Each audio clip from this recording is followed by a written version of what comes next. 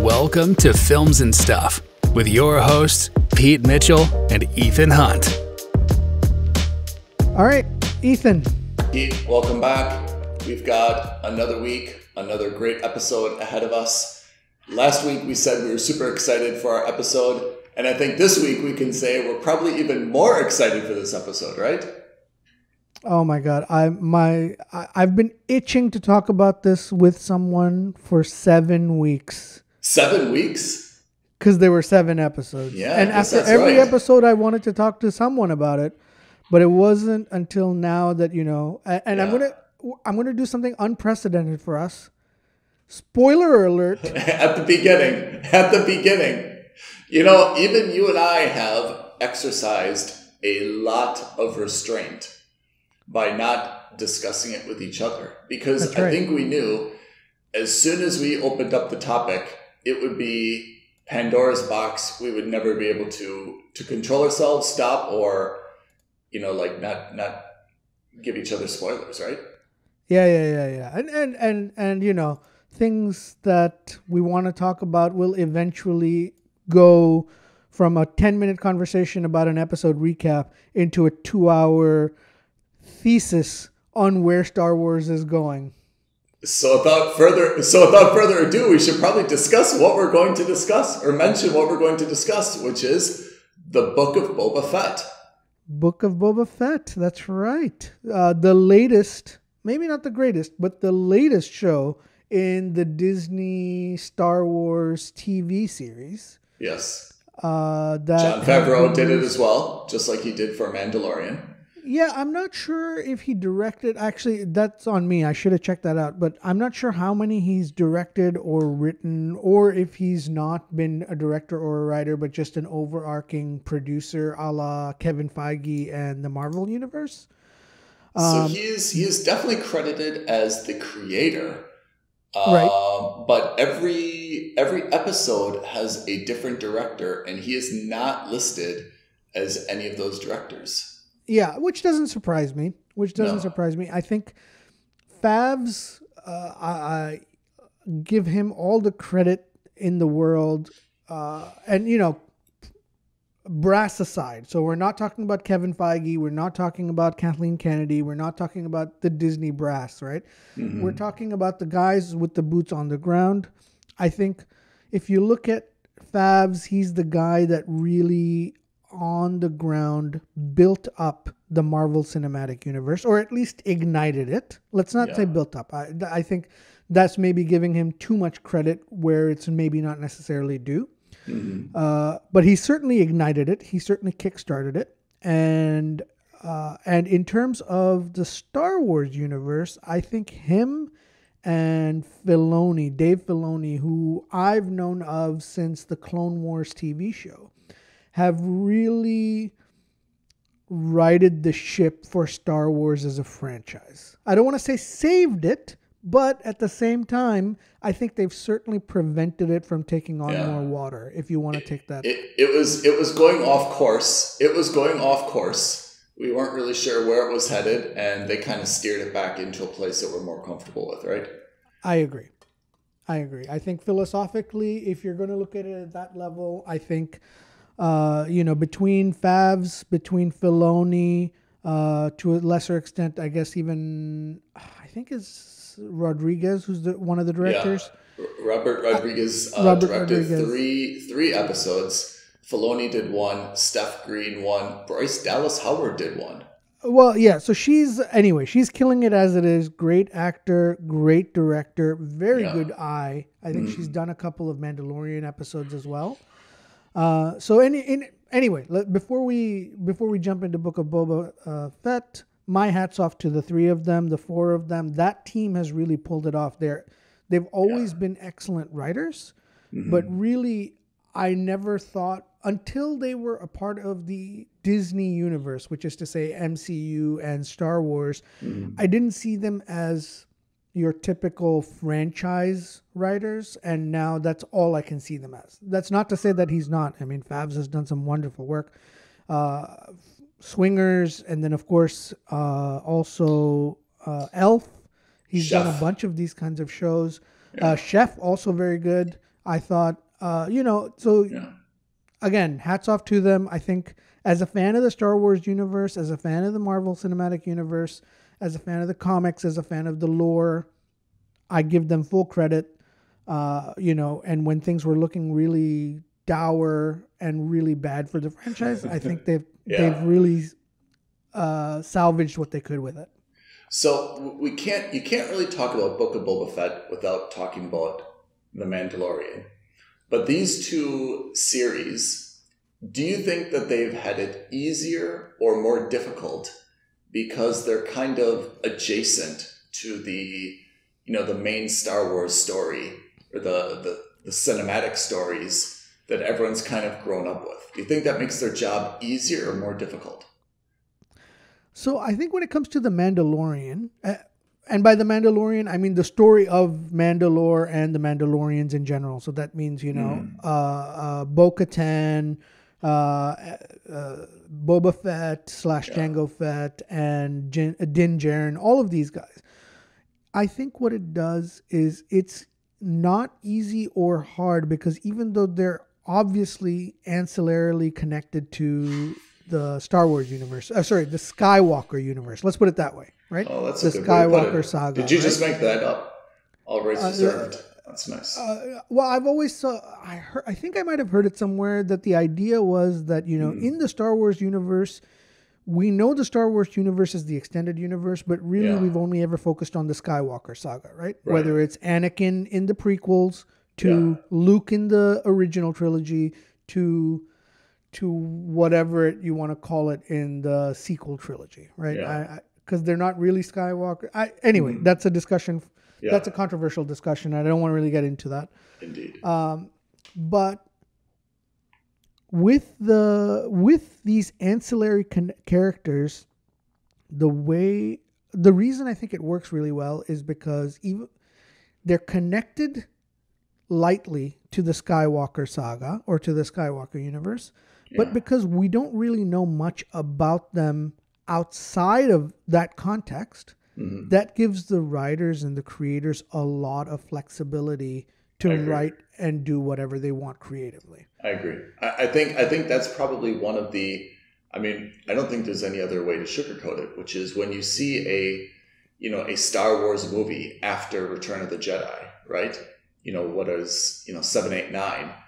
Everyone has some idea in their mind about what that should look like, what the characters should be, right? And that's just kind of natural human nature. You've already got a point of reference. Whereas when you're talking about Mandalorian, when you're talking about Boba Fett, you have maybe a little, at least in the sense of Boba Fett, you know what his armor looks like, and you know something that he's kind of a quiet guy and an assassin. But you don't really have any point of reference in terms of, what his backstory is, what his motivations are, anything apart from, the original 1, 2, 3, right? Where you saw the, him and his father Jenga. So I think that gives them, like you said, a little bit more flexibility to create their world. And we're probably a little bit more open to accepting that world just because we don't have any other frame of reference or expectation for what it should be. Yeah. And I think what they've done really well is, so if you look, there are 3 kinds of people who watch these movies, right? Or these shows. There's let's call them the quote unquote, the normals, right? Which is to say they've only ever seen the movies, right? Or they're not really fans, but they like sci-fi, so they're into it. Then you have, so let's put it this way. So the normals are the guys who have seen the movies and they know Star Wars in general as a concept, and that's it. Then you have, let's say, the hardcores who have seen the movies, who have seen the shows, which is to say Clone Wars, Rebels, all these other animated shows. Maybe they've read some of the extended universe books or novels, which are now, some of them are considered canon, some are not. And then you have the third kind of people who have not seen anything and don't care for Star Wars, right? And that's fine. So I think what these guys have done, Favs and Filoni, is very gently and with great respect, they've taken the story of Jango Fett / Boba Fett / the clones.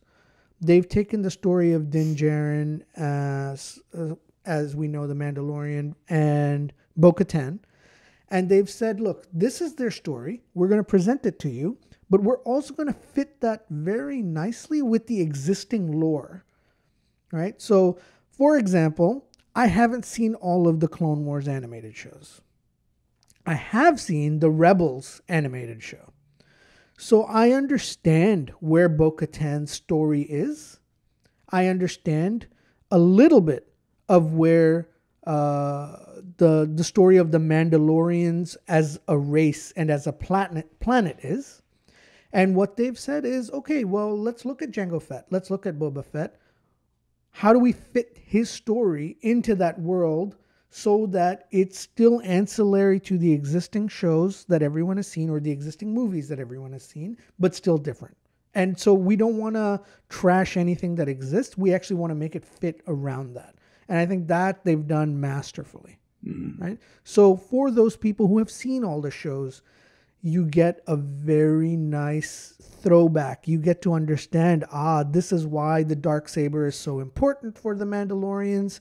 This is why, Grogu is or isn't important. You get a lot of these callbacks that your average fan probably doesn't know, but still doesn't care because it's still a good show. Yeah, I think you're right. And that's also a very delicate balance. There's a balance between kind of the pandering and, probably putting in the things that everyone kind of wants or expects to see. And at the same time, like you said, Bo-Katan, who's, a character that I heard the name of, but even I'm a little bit fuzzy on, who she was. And I needed to kind of like refresh my reference. My younger sister, who's actually watched The Mandalorian, start to finish, got really into Boba Fett, doesn't know anything about Bo-Katan, but at least the character was introduced in a subtle enough way that you can just kind of accept her appearance and it doesn't distort the storyline. But at the same time, it doesn't leave all these like lingering unanswered questions about like, who is this? I don't understand how they just kind of like jumped into the show and where they fit into things, So I think they deserve a lot of credit just for the smooth way that they've incorporated these elements. And someone like you, as a very educated Star Wars fan can appreciate. Someone like me kind of accepts, and someone who doesn't have any backstory, is okay with, and it doesn't disrupt their viewing of this. Right. Yeah. So I think maybe what we should do is let's take a step back. Let's give a very brief recap of the season of Book of Boba Fett and maybe and also where it ties in with The Mandalorian. And I think it's crucial to explain that because as we can see, especially towards the latter half of the series, we understand now that what I think Jon Favreau and Filoni are doing is they're building their own connected Star Wars universe, similar to what's happened with the Marvel Cinematic Universe, right? Yeah. Which is to say, of course, it's a Star Wars universe. Everyone's in the same story. We get that. But now we're getting to a point where characters from different shows are coming on to other people's shows. So, you see that kind of mixing and cameos taking place. And so everyone's story is getting jumbled, and we'll come back to this point because I have some theories as to where season 3 of Mandalorian. I love hearing your theories. In Pete. general. So all right. So let's put the marker down. I'll let you summarize the series, but let me put the marker down in terms of where this picks up, which is for anyone who watched the original Return of the Jedi with all the characters that we know and love, Luke Skywalker, Han Solo, Lando. Princess Leia. Yeah. The Mandalorian, Boba Fett, who is a Mandalorian, was thrown off one of the hover spacecrafts into a pit of what is it called? A sarlacc? Yeah, that's right. The sarlacc pit. It's thrown off into a sarlacc pit where the sarlacc swallows him. And then Return of the Jedi continues on for another hour and 45 minutes. And that is where we all believe Boba Fett died. Now, with the Book of Boba Fett, which is a series centered around him, we see how he escaped from the Sarlacc, and it takes us on his journey. Yeah. So I think so let's split the series into two halves, okay? So you have, let's say episodes 1 through like 3 to 4, which is really focused tightly on Boba Fett. Mm-hmm. And then 5, 6, 7 or 4, 5, 6, 7 or so, the latter half of the series isn't focused exclusively on Boba Fett, but about his overall arc, right? So, as you rightly pointed out, what we in this universe think happens is that Boba Fett is dead. He's lying in the Sarlacc pit. Cut to episode 1, you find out that he's like in the stomach, to the extent that the Sarlacc has a stomach. He's like in the stomach, right? That's right. That's absolutely right. And you can see that his armor is damaged by the acids or whatever, and he's hanging out in there. And the whole point is that the idea is that Boba Fett has been alive this entire time, and he manages to, use his wits and his skills to finally escape the Sarlacc pit. And his flamethrower. His flamethrower. That's right. Yeah. His flamethrower. Basically, whatever he's got on hand with him, he's able to use to get out of the Sarlacc pit. Mm-hmm. What we don't know and what we're not, and I'm still a little fuzzy on, but I think I have the right idea, is the timeline. Mm-hmm. So a lot of Boba Fett's first half of the season is done in the current time and flashbacks. Yeah. So we see a lot of flashbacks, and of course, in the flashbacks, we see he's escaped from the Sarlacc pit. He's captured by the Tuskens, the Tusken Raiders, and they are they keep him captured, right? So they've basically captured him as a slave, and they have him doing menial tasks and things like that. And while he's captured by the Tuskens, he works his way out of, let's say, servitude, but not really servitude. You know what I mean? Like he's considered. He was a prisoner, as I recall from one of those early episodes. He was a prisoner, and then they had like this big woolly beast kind of attack their campsite, and he kind of got out of his shackles, and he helped then his captors to kill this woolly beast. And then they're kind of like, all right, well, you helped us, like, we'll just kind of like make you one of our own. Exactly. That's exactly right. So he transitions from being prisoner to being a part of the tribe.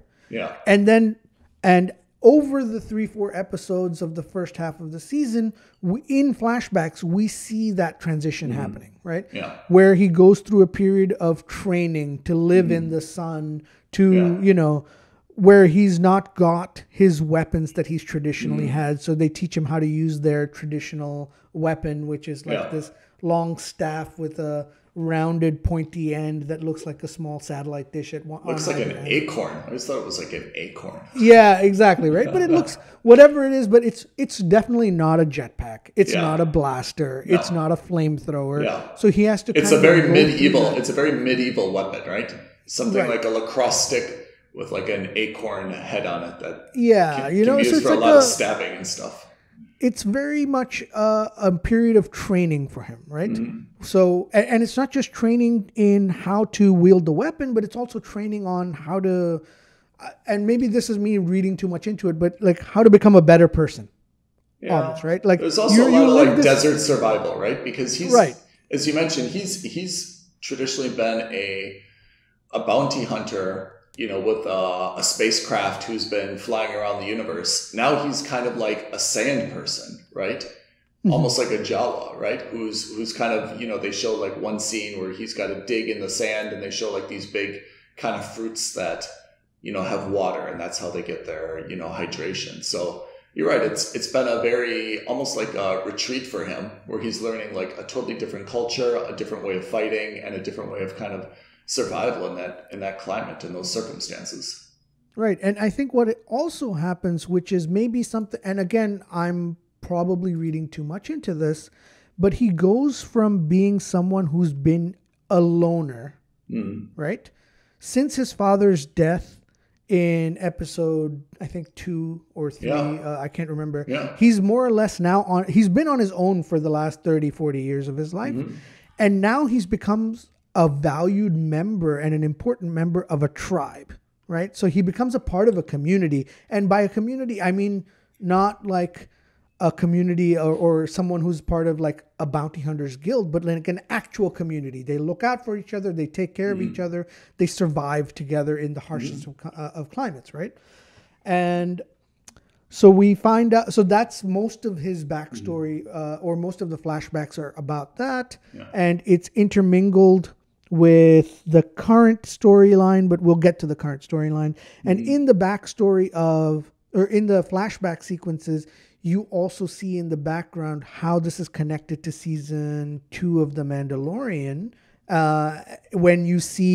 Season 1 of The Mandalorian, when you see, he sees the flash in the sky, and then he goes and saves Fennec Shand. And then I rewatched the season, both seasons of Mandalorian, and I remember seeing that was the sequence when the Mandalorian is hunting for Fennec Shand as a bounty, and he uses that flash generator, it looks like a flare, to blind her from getting sniped. And you see that in the background of Boba Fett, and so this is how they're interconnected. So let me ask you, Pete. Let me ask you a question here, though. Yeah. When I watched Mandalorian and Fennec Shand was introduced, she had a maybe 1 or 2 episode role. Then she reappears now in Book of Boba Fett. Was Fennec Shand a big or an important character in the books or in any of the other animated series, or is this her real first introduction to the franchise? So I remember seeing. So there was a third show but that's of the recent era, called The Bad Batch, which is about the clones, right? Yeah. And it's about the squads of clones, and she shows up in that cartoon series. But that's new, and that's post season 1 of The Mandalorian. So she wasn't a new character then. I haven't read all the extended universe books. I don't know all those stories very well. I don't know if she's an altogether brand new character or if she's someone they brought back from the novels and the comics. I can't say for sure. Okay. I like her character though. I mean, she's really an important character in this, right? Wonderful. I think we'll touch back on this. So anyway, so Fennec Shand is saved. He saves her. He gets her to this like modder / doctor / back alley black market guy who's able to save her. And she's like, I guess, like, so she become bionic. Yeah, that's what I was going to ask. What I understood from that was that she was a human. She was badly injured, when she got shot by that other bounty hunter that we saw in Mandalorian. Boba found her, takes her to, a guy who's kind of like a, let's say, modern day tattoo artist or back alley doctor, right? And she eventually becomes like partly cyborg, right? Like she has some parts in her now. That's what I assume as well. I don't think they ever showed her as being a cyborg or partly robotic or mechanical before. Yeah. Okay. So we're aligned on that. Yeah. So then, so they create they have an informal alliance because he saved her. She helps him recover his ship. The iconic Boba Fett ship. Is there a name of that ship? It's called Slave One, but I believe Disney is. Yeah, I think that was the name of the ship, and I think they're changing that in the Disney canon because they don't want for obvious reasons of slavery. Yeah. Exactly. Yeah, but we should also point out that the ship was at the palace of Jabba the Hutt, which is where a lot of the Return of the Jedi film took place. That's right. And at this point, which we find out at the end of season 2 of The Mandalorian, is that Bib Fortuna is running the show, right? And we saw Bib Fortuna, who was Jabba's right-hand man / consigliere in the movies. And he's become the major domo or the leader rather of whatever. Which makes sense, right? I mean, Jabba the Hutt died, of course, in Return of the Jedi. Someone needs to take over that territory. It would make sense that it would be his, right-hand man. I'm surprised because he seemed like a cowardly guy. So I'm surprised he did that. Yeah. But in any case, so he gets his ship back. Oh, and we also learned, sorry, I forgot to say this. We also find out that his clan was murdered, right? So the Tuskens were all killed. And they were all killed by a biker gang. Allegedly. So he gets his ship back with Fennec. He goes after the bikers, destroys them all, and everyone's happy. And that's where I believe we're caught up with the. That's kind of the first half. No more that's kind of the first half of the series. Yeah. So there's no more flashbacks. And we're caught up to the current times of this series. And now we're looking at Boba Fett and his attempt to kind of regain his footing on Tatooine. Well, right? Boba Fett is really kind of like going through, you could say like he's going through a career change, right? Where he's been a bounty hunter for a long time. And obviously he's I'm sure had his share of battles over the years. But being thrown into the Sarlacc pit and then maybe this rebirth that he had, with the Sand People, has kind of changed his outlook and said, hey, I'm kind of tired of being an independent contractor working for people. I want to be a ruler. Jabba is dead. I'm going to take over Jabba's territory. Yeah, so you see that transition, right? And I think this is what I meant by saying that, I think he gets a little bit of perspective with his time in the pit and with the Tuskens, is that he's like, look, I need to build something more for a legacy, right? And I don't want to just be a bounty hunter. Career change. And so he goes from being just a bounty hunter and being one of the most feared bounty hunters in the universe to transitioning towards being a crime boss, right? And he takes over Jabba's operations, and then we find out that he's struggling with that a little bit because the Boba Fett that we know or from the movies we've never seen it on screen until we saw a little bit of it in The Mandalorian, but has always been like a really fierce and highly reputable character in the sense that everyone was afraid of him. If Boba Fett showed up at your doors, you were probably going to be killed or taken away. I mean, he was always kind of known also for his efficiency, right? He was a man of very few words, if any words. And he just kind of went in, as a bounty hunter does, got the job done, moved on, took payment. And as you mentioned, kind of he's realizing that being a ruler is a different skill set. Yeah, right. And so... A lot of life lessons. And that's really... Exactly. And so I think we see that struggle of him really come to terms with that, right? Where he's gone from being the guy who shoots first, asks questions later, to being the guy who's asking questions first, who's negotiating, who's taking audience, and making sure that he gets the respect that he deserves. But I think the problem was that he was getting respect before because he was a killer, right? He was a stone cold killer. And now people are not so sure if that's the case because, he's letting people go and he's trying to set a better example, right? So Pete, let me ask you something. If we stop here, we're 4 episodes in. Let's just say that it was a mini series, right? Let's just say that was season 1. What would be your impression of the show? I would have hated it. Yeah, I think hate's a strong word for me, but I would say it was not at all compelling. He didn't, there was no real interesting action scenes. We didn't really learn anything new, and it was a little bit slow, and to be honest, his personality just wasn't compelling. It was too granular in terms of kind of the day-to-day monotony, right? I mean, it was interesting looking at him, with the Sand People, but there was not a lot there, I think, right?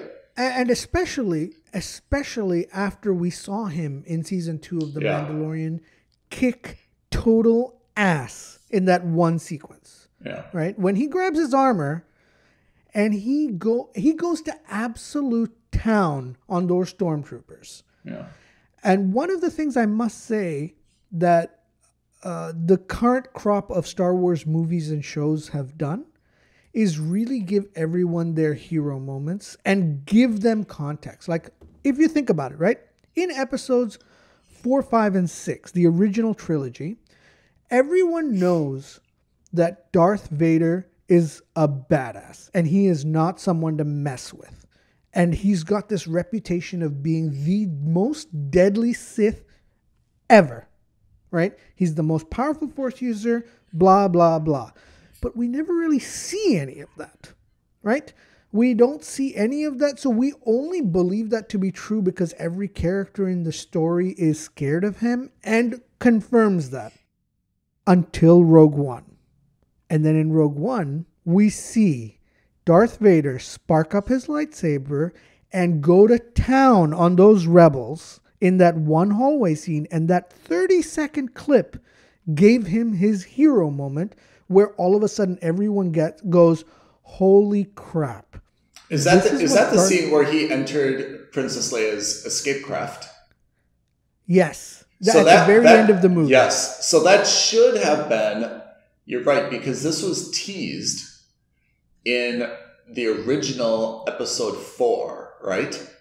This is at the very beginning, but it's teased, and it's such an early movie that I think no one's able to appreciate that. No reputation is built because of this, right? And it's too early. And don't forget, this was also filmed in the 80s. It's got a lumbering David Prowse. This is well back before they had proper, fight training and sequences. Yeah. I mean, if you look now at the lightsaber battle between Darth Vader and Obi-Wan. I mean, it's like two old men with colored sticks jabbing at each other. It's terrible. It's terrible, right? I'm not saying I'm not laying fault, but I mean, that's just what it is, right? I'm looking at it as objectively as possible. And Rogue One, all of a sudden, you're just like, holy crap, this guy is a killer. And everyone's scared because you get to see him use the Force. You get to see him choke people. It's unbelievable. And in Mandalorian Season 2, Luke gets his power moment, right? Because again, between episodes 5 and 6, Luke becomes this great Jedi Master. And at the beginning of episode 6, Return of the Jedi, you see him do some backflips off of that skiff above the Sarlacc pit. Fine. But you don't really see him kick ass, right? It's again a product of its time, filmed in the 80s. It's a little bit lumbering, fine. But you hear that he's supposed to be killer. He's supposed to be amazing. He's supposed to be one of the best Jedis of the current crop. We don't get to see any of that again until episode 2 of The Mandalorian, when he destroys all the dark troopers. Right? And what I really like is that these shows give you an opportunity to really understand the value proposition that these characters have, right? And that the reputation that these guys have is fairly earned. Luke is a kick-ass Jedi. Here's what. Let us prove it to you. He's going to take on a platoon of dark troopers and kill everyone. Darth Vader is a badass. All right, let us prove it to you. He's going to take out... Okay, I mean, they're all, just shooting phasers at him. Fine. They're nothing special or powerful. But still, you get to see that he is a really vicious and efficient killer. And that's what they did with that one scene at Mandalorian Season 2 for Boba Fett. Is, again, we always heard Boba Fett was a killer. We always heard that he was a really badass bounty hunter. But we never get to see him really fight until that one episode in Mandalorian, when he gets his armor back and when he absolutely decimates all the stormtroopers. And at a little bit towards the end of episode 7 of his own series in Book of Boba Fett, when he and Din Djarin get to, take out a bunch of the Pikes. So should we summarize the second part of Boba Fett, or should we jump right to the end and give our thoughts?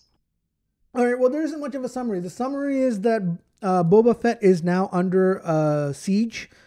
Pike Syndicate, which are basically a drug cartel, are trying to take over Tatooine. He's opposed to that. He wants to maintain his power hold and not acquiesce it to anyone else.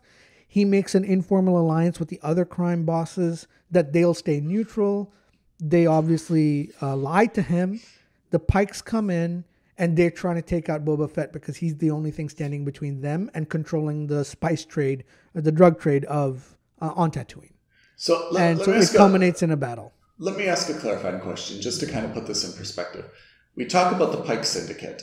So is your understanding that following, if we're looking at the films, following, the death of Darth Vader, following the destruction of the Death Star again, that there's this void in the universe, the Empire is no longer controlling everything, so these other kind of little crime lords and gangs have kind of cropped up, and the Pike Syndicate is one of these such gangs that's got their own little drug trade going, and they've got now a lot of influence in this area. Is that kind of how the power vacuum is filled? I think the Empire, I think during the time of the Empire, and even during the time of the Rebels, I think that they've always had these kinds of gangs, right? So it just, Tatooine was always considered a quote unquote lawless place, right? Yeah. So there had always been the seedy element of the underworld. Yeah. So I think that I don't think it was necessarily a power vacuum that the Pikes were there. I think the Pikes are just a drug syndicate that's maybe always existed and are trying to just expand their territories. That's all. Yeah. So this is called the Book of Boba Fett, but in the second half, Mandalorian makes not just a cameo, but he's almost the main character and almost the more compelling character, because there's kind of three storylines that he's involved in. The first is, he goes back to I guess this other metalsmith, Beskar Steelsmith, Mandalorian. Oh, the armorer, yeah. Yeah, with the Darksaber. Then he, goes to Boba Fett and pledges his, loyalty in helping him fight off the crime syndicate. And then, of course, possibly most interestingly, he's reunited with Grogu, right? And they have this kind of side story. So do you think that Boba has kind of run its course? And do you think that if you were Boba, you'd be a little bit frustrated that the Mandalorian was so prominent in here? Or do you think this is a byproduct of the Mandalorian just being so universally beloved and having a more unique story that it just required him to get involved to kind of save a series that was a little bit slow at the beginning? So I think so let's this is, I think, where we're going to broach into our theories as to where the show is going. I've been waiting for this. I think that two things. One, I think pulling in the Mandalorian helps with the viewership because he's a beloved character. We've seen more of him. There's more of an emotional arc to him. He's not just some badass bounty hunter with no heart. He's got Grogu, who's now has become his adopted son, more or less. So that's always good. And Grogu, of course, everyone wants to see Baby Yoda. Who doesn't want to see Baby Yoda? Yeah. Right? And so I think that what they've done is two things. By introducing those two episodes where you see him before he helps on Tatooine, where you see him learn more about the Darksaber and then also try to go to Grogu and try to reunite. Yeah. I think what you do is they did that now because they didn't want to do that in the first two episodes of Mandalorian Season 3.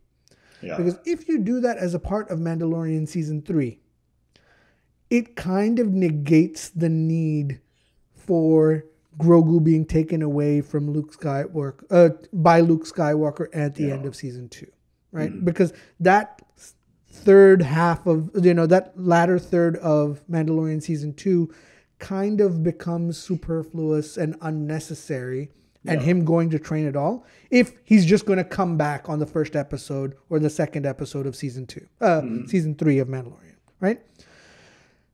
Also, in terms so that's what I think. So second thing is that I think what they're doing is they're really building up to the idea of where Boba Fett is going to be going forward. And here's my hot take.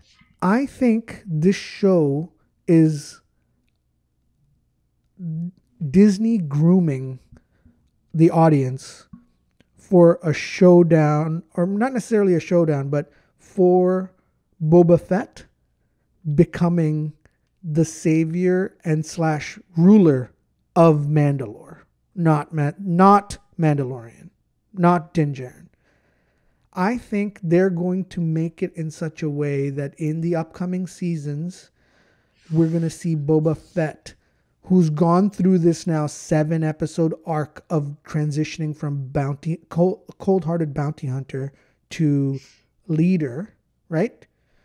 To saying, okay, well, now that we've groomed you and taught you how to be a leader, now that you've done that, we're going to put you in a position where you can make a play to become the leader of the Mandalorian planet. Does Mandalore exist anymore? So they talked about like the mines have been destroyed. Well, yeah. So Mandalore is supposed to be a planet that was invaded. Planet. All the Mandalorians, except for a few, were wiped out. Yeah. But the planet still exists. Is that correct? Yeah. I think the planet still exists. And it has any inhabitants? That's to be determined. And that's where I think Mandalorian season 3 is going to be. I think the season 3 about the Mandalorian is going to be about Din Djarin trying to get redemption on Mandalore, because that's what the armorer said, is you have to cleanse yourself on Mandalore because you remember he could because he took off his helmet. Yeah. Right? And admitted it. Because, he's a man of honor. Of course he would. Yeah. So I think what's going to happen is he's going to go to Mandalore. There's going to be some play of this planet isn't inhospitable. It's not dead. Let's go back. Let's reclaim it. Let's forge a new Mandalore, right? As a society, as a people, as a planet, right? So that every Mandalorian can come back home. And I think what's going to happen is we're going to see a power play between the Mandalorian, Bo-Katan, and then Boba Fett. And I think because Mandalorian has no interest in being the leader. Yeah.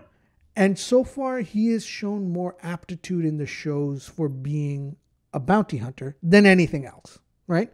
A little bit of him being a dad, a little bit of him being a bounty hunter, but that's it. He had no desire to be the leader. He doesn't want to have the dark saber. He was ready to give it back up to Bo-Katan. But then we also get a little bit of backstory about Bo-Katan. We learn that it's because of her that theoretically Mandalore fell. So I think what's going to happen is there's going to be a play potentially between Bo-Katan and Boba Fett to come back to the planet, rebuild society, and one of them is going to become the leader. And I think this whole season has been about Disney telling us we're grooming Boba Fett to really become the leader. Can I just put a hot take out there? Yeah. For a little bit of a devil's advocate hot take. Because I really enjoyed Mandalorian and I really enjoyed Book of Boba Fett. But would it be incorrect for someone to say that they have kind of messed up both storylines? That they have taken the Mandalorian from a very stone-cold bounty hunter and now basically made him an adoptive father. That they've brought back a CGI Luke Skywalker again. That the first time it was a little bit of pandering to fans, and as you said, we like seeing his powers. Now they brought him back again. They had Grogu reject him. They've brought back a very aged, a little bit puffy Boba Fett, kind of messed up his universe where he's going through a midlife crisis, doesn't want to be a bounty hunter anymore. He's kind of now running this sleepy little desert town, and maybe he's going to do something else. They've introduced Bo-Katan, who is now obviously a little bit power hungry. Could you say that they've kind of muddled up all these storylines and characters a little bit as well, despite the entertainment value? I'm going to go out on a limb and say no. only because I think there's more story to tell. And I think what we're seeing is, like a pebble being thrown into a pond, the first splash always seems a bit messy, but when you step back and you see the ripples going forward, it still smooths out and it works out. I think that's what's happening right now. Yeah. I think that they're introducing all these characters in 1 or 2 shows in a row to really set up what's going to happen going forward. Whether it's season 2 of Book of Boba Fett, I don't think there's going to be a season 2 of Book of Boba Fett. I think they're going to merge the Book of Boba Fett, the Book of Boba story with the Mandalorian story. I believe there is also going to be a Bo-Katan series. Yeah, I've heard the same thing, that they're going to have a So spin-off if for her. that's the case, because I love her, I think she's great. Yeah. I think if that's the case, I think that her, depending on when it comes out, her series will either be about her trying to fight with Boba Fett, or her battle with Boba Fett will have been resolved, and she's either the leader of the Mandalorians or she's not. And if she's not, she's going off and doing her own adventures, which is fine. How many Mandalorians? But how many Mandalorians are there?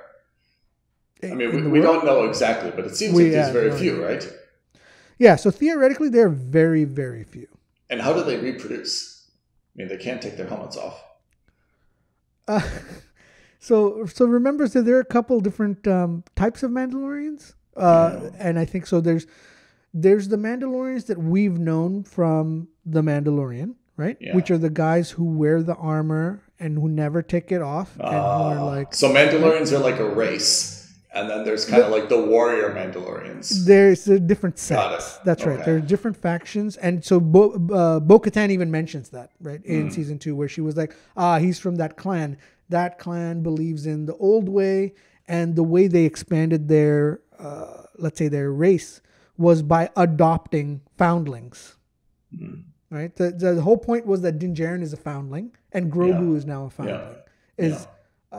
By their creed, any child that's in need and has lost their parents can kind of become adopted by them and becomes a Mandalorian. Yeah. Right? So that's my feeling. I like your theory, but I have to say, like I said, as much as I liked all those seasons, I really feel like one of the hallmarks of shows that can have a lot of longevity and really draw you in is that they can be a little bit ruthless in terms of moving on from characters. As fans, once you fall in love with a character or kind of storyline, you want it again and again. Grogu is by all accounts super adorable. There's no lack of, cuteness, that he can exhibit. But again, I thought that to kind of bring him back again was a little bit pandering. And now he seems to be in it for the long haul. The same thing with CGI Luke. I mean, for me, Luke is a very sacred character. I mean, I already had some issues in terms of how he was portrayed in, the film 7, 8, 9. To bring him back in the CGI in Mandalorian Season 2, I was kind of like, I mean, we both love that action sequence, but I was kind of like, wow, this is really bringing back something in a CGI way. Okay. And now they had an extended scene with him, and even showed Grogu kind of reject the Force, which is a little bit taboo as well. I mean, they're really playing with a little bit of fire here. Again, we love the creator, we love the writers, we love the shows. That's not the criticism. It's just saying the storylines are really being they're playing with fire in a way, right? Yeah, I think we're done seeing Luke. Yeah. That's my feeling, is that we're done with Luke in all the TV shows now. Yeah. They've kind of blown their load, if you want to use it that way. But how do you feel about seeing him again in CGI? Like, I thought the CGI in this was far better than it was. Yeah. It was a little sketchy at the end of season 2 of Mandalorian. It was far better here. Yeah. In terms of that, I was okay with it. I didn't like the choice at the end of that episode where he's like, you can either go back to your father, or you can take this, or you can take Yoda's lightsaber. Yeah. I didn't like that because it was. This is where you always. I don't like ultimatums, right? I don't like ultimatums, and the Jedi don't believe in ultimatums. But the Sith do. But we're forgetting one thing. Do you remember Dagobah? The same thing happened where Yoda's like, "Hey, you got to complete your training," and Luke's like, "No, I got to go help my friends." Yeah. You're right. You're absolutely Luke, right. kind of the hypocrite, said, "Yeah, dude, I'm gonna go see my friends. I'll just start training whenever I get back. I'll see you when I see you." And Yoda's like, "It doesn't work that way." And Luke's like, "Well, it does. I'll be back." Luke took off, saved Leia and Solo, right? Comes back and says, "Okay, let's complete the training. I'm ready now." Yeah. I mean, it's also they also teed it up to say, because remember there's that one sequence where he says it's more like he's remembering than he is learning. Yes, correct. So I think that they teed it up to say that Grogu's going to have force powers. Yeah. And if there's a question of why he's got force powers when he's not been trained, no. He's already been trained. He had space amnesia. He's back now. Yeah. So I think look, there's a lot of ways around it. I don't think we're going to see Luke back. And like you, and I don't say this with any disrespect to Luke Skywalker, I loved him. I don't want to see him back. Yeah, I agree. Let his story played out nicely in episodes 4, 5, and 6.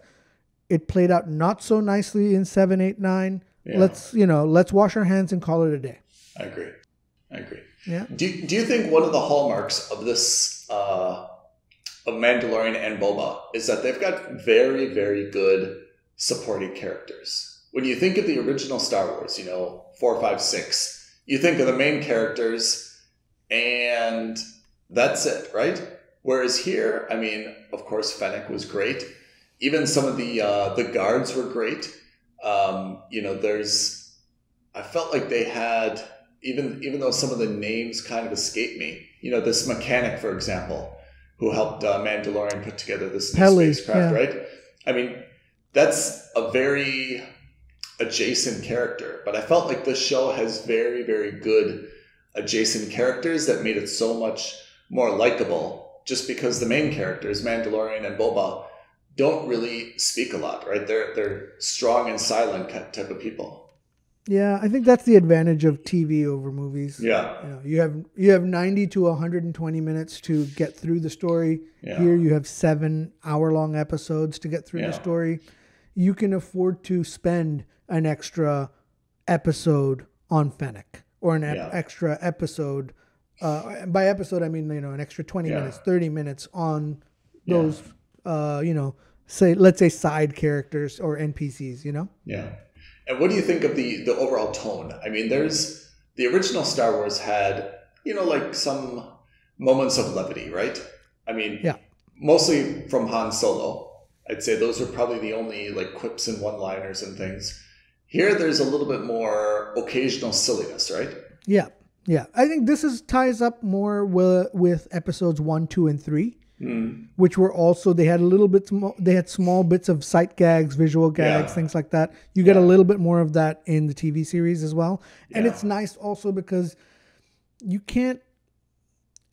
like these guys have done with the Marvel Cinematic Universe, you can't always have it high stakes and dark all the time. Otherwise, it becomes too heavy, right? Whether it's a movie or a TV show, it just becomes too heavy if it's 90 minutes or 60 minutes or 45 minutes of, oh my God, the world is ending. Oh my God, this is happening. You need a little bit of levity. And I think in that sense, I think they've done a good job, right? Yeah. Like, for example, you see the scene where the Mandalorian gets on like a commercial spaceship, right?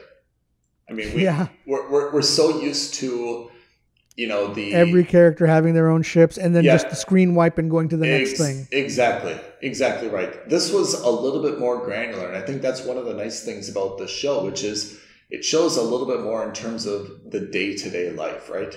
And it has to have the balance as well. I mean, we're not really there to see like how they go grocery shopping and pay their bills and things like this. But I mean, they did an interesting job of just kind of showing, some of the practicalities of how folks some get of the around, more mundane aspects of life, right? Yeah. Which is fine, which is absolutely fine. Notice nobody has like communication devices. There's no like mobile phones, or no one seems to like really call each other. It's all like it was a long time ago. All of this Apparently. did take place a very long time ago. Apparently. So Pre-iPhone. what are we looking at now going forward? So Mandalorian season 3 is confirmed, right? I don't think it is, but I mean, of course it is. Okay.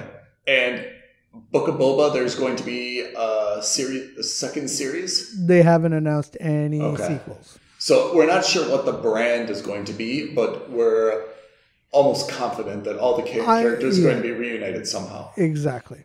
I believe Bo-Katan is getting her own series. Mm-hmm. I am confident that season 3 of Mandalorian, if it hasn't already been confirmed, I think it's will been be confirmed. Yeah. Well, I there agree. you go. Book of Boba, I don't think has been confirmed, but I'm confident we are not done seeing all of those characters, whether they come up in their own series or whether they come up in other people's series. And then we've got in May, Obi-Wan Kenobi's show comes out, but that's going to be based obviously before episode 4. So in terms of timeline, it'll have nothing to do with any of these characters. So when Obi-Wan comes out, we're not sure if we're not sure where this timeline is going to be in. Whether it's going to kind of coincide with 1, 2, 3 in the films, or if it's even prior to 1, 2, and 3, right? Yeah, I think it's going to be between episode 3 and episode 4. I think it's going to be pre-Luke Skywalker, but it's going to be post Anakin becomes Darth Vader. Okay, so after he's kind of like cut off Anakin's legs and left him to die by this lava pit. Yeah. And then we see that, Luke and Leia were given birth to. This is kind of going to coincide with kind of like the childhood or upbringing of Luke and Leia, right?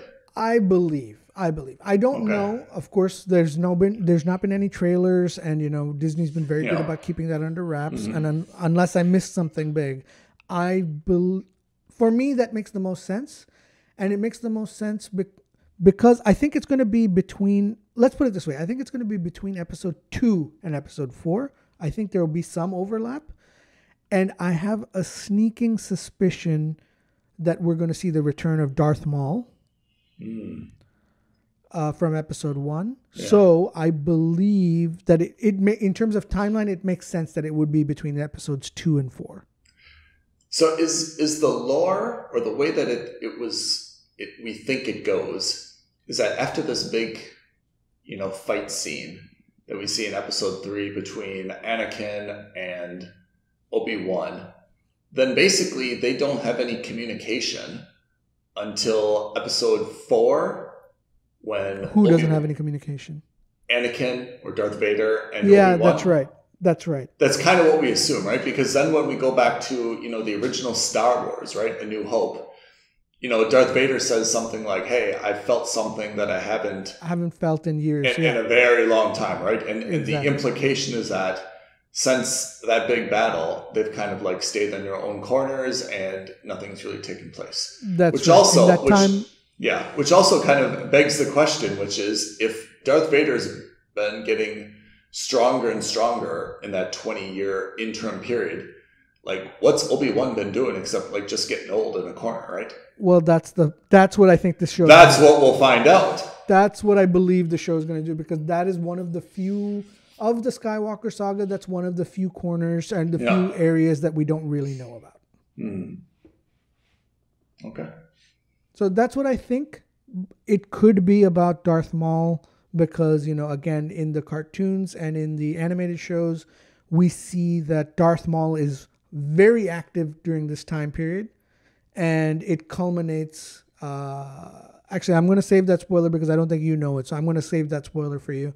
And I think it culminates in that period between episode 3 and 4. Okay. So we put away Book of Boba Fett. We hope to take it out again soon. And Obi-Wan, you said, is coming out in May. I think May 25th. That's what I read last. I could be wrong, but I believe it's May we're going to see the Obi-Wan series. So Star Wars is going to be dormant for the next 2 to 3 months then, basically. Nothing new. No new content? Or is there going to be any animated series in between now and then? So I'm not sure if there are. Bad Batch? What about Bad Batch? So Bad Batch is already, I believe, finished the first season. don't hold me to that. I saw the first, I think 5 or 6 episodes, lost interest and moved on. Okay. But I think it should be done by now if it isn't. And I think what they're going to do now is Disney's going to shift over from Star Wars to the Marvel Cinematic Universe. And I think that we're going to see Moon Knight. So I think Disney's focus is going to go from Star Wars to the Marvel Universe. Okay. We'll focus on that as well. Our focus is shifting as well. Indeed. All right, Pete. It's been another good one with you. Likewise, Ethan. What do we have for our viewers coming up on our next episode? On the Should next we give episode, a teaser? Can we give a teaser? The moon is falling. Or crashing. Or crashing, as you'll come to see. All right. Moonfall, moon crash next episode. Join us then, everyone. Thanks, everyone. Editor's note here.